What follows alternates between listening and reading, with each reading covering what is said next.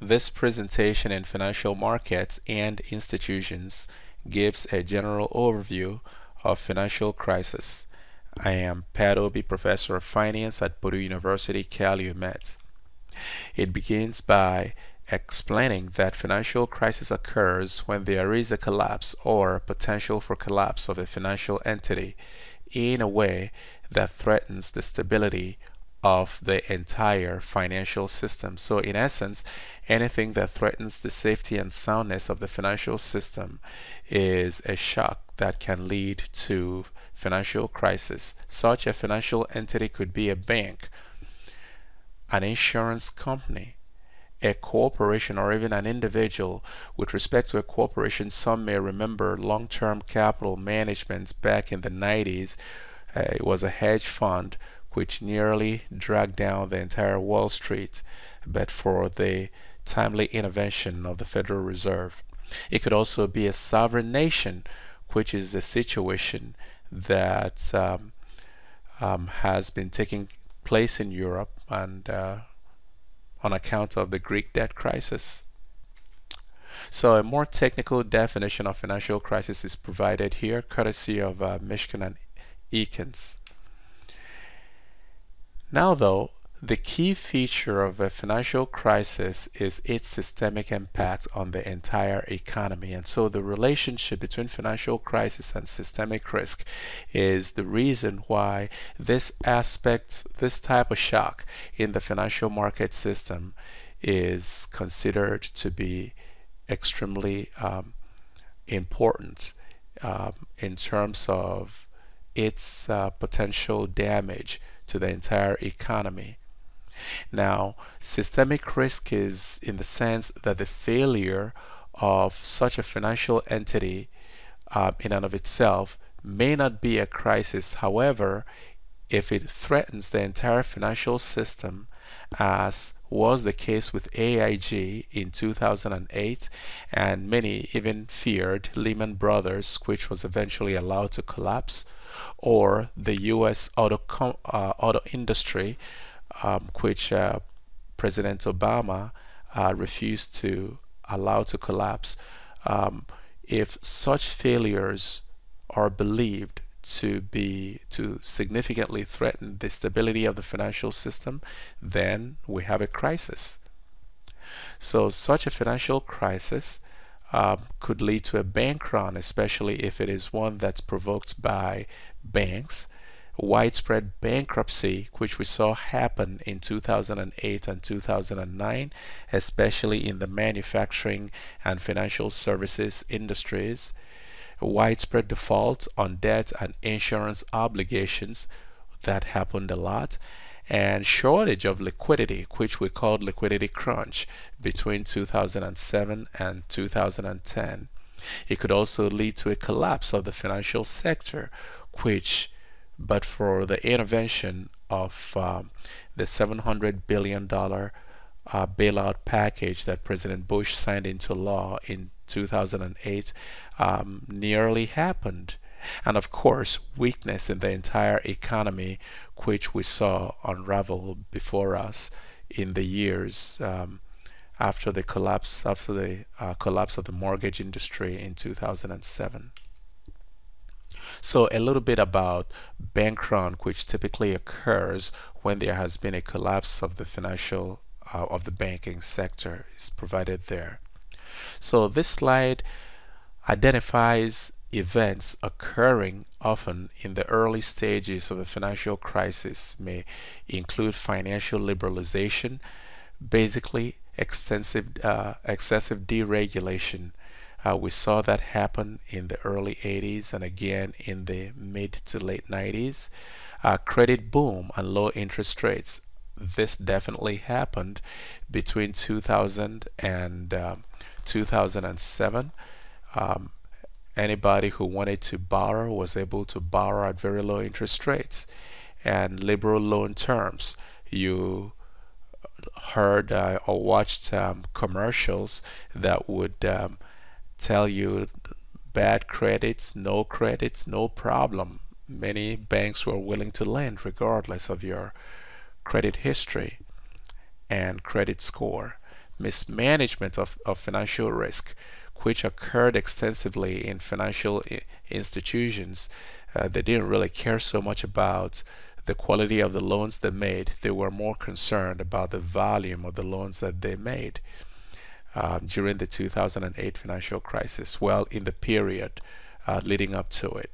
Rising credit risk, of course, because a lot of people who borrowed were unable to sustain the loans they took out. And so we saw that there was a high rate of personal bankruptcies. And then asset price bubble.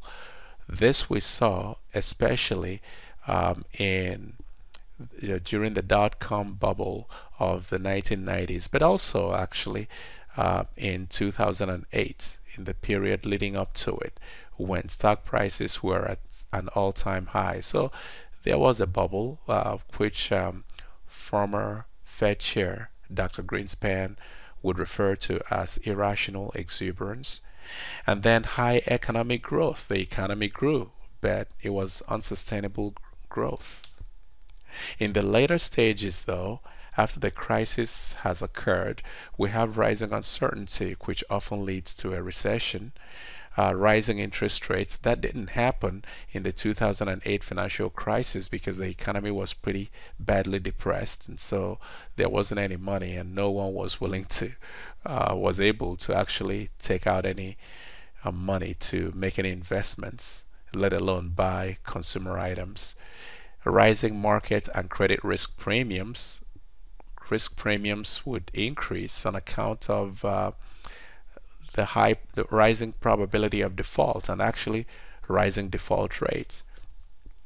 And then you have the asset price bust, which occurred in 99-2000 when the dot-com bubble bust. And also with respect to the housing sector in the United States in 2007, when the housing market collapsed, losing about 60% of its value. Then banking crisis, which occurred extensively in 2008, 2009, and also 2010. Lending restrictions began, leading to what's called deleveraging, which I explained here occurs when banks cut back on their lending due to high loan losses and a reduction in net worth. So this had a more streetwise term, which is we call credit crunch. And decline in economic activity overall. That's recession. All right. And here I explain a little bit about the relationship between currency crisis and sovereign debt, which was a type of financial crisis that occurred in Southeast Asia back in the 90s. So I explain here that when a country with a fixed exchange rate regime is suddenly forced to devalue its currency, that this may lead to a currency crisis, a type of financial crisis. And this type of currency crisis is specifically a balance of payment crisis. How so? Well, because the country would devalue its currency on account of the fact that it is unable to maintain the fixed exchange rate regime. And therefore, by devaluing its currency, it would then cost the country more to pay for imported goods. And of course, when the country fails to pay back its sovereign debt, because now its currency has been devalued, that would lead to a sovereign default. So a little bit of a background here, as I'm going to mention a little bit more later. In 1997 especially, which was the peak of the crisis, many Southeast Asian countries and some Latin American countries had their currencies pegged to the dollar, but the dollar rose significantly. And unfortunately, those countries weren't able to keep the peg going because their currencies couldn't rise in the same way that the US dollar was rising, since the US dollar's strength was grounded on the strength of the US economy. And so in the circumstance, the peg that those countries maintained could not uphold. And so suddenly their currencies came crashing. More will be said about that a little later.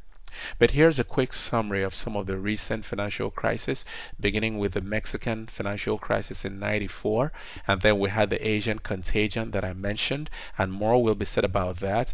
But this is a currency crisis facing many of the countries in Southeast Asia, including Thailand, the Philippines, Indonesia, South Korea, etc.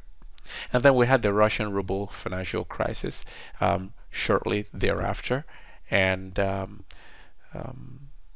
President Yeltsin tried to print more rubles so as to make payments, but unfortunately that drove the value of the ruble down and causing the currency to lose virtually any value it had. And then additionally we had the Brazilian financial crisis, and one that has continued to rear up its ugly head every now and again is the Argentinian financial crisis. It began in 2001, continued into 2002, and even more recently, I believe in 2013, yes, in 2013, that came up again into 2014. And then we had the US mortgage crisis. Actually, that was specifically in 2007 that it came to a head, and that precipitated the global financial crisis in 2008, and it lasted up until 2010. And that, of course, gave rise to what many now call the Great Recession of 2008 to 2010. And then the European debt crisis, which began with the countries we refer to as the PIGS, namely Portugal, Ireland, Italy, Greece, and Spain.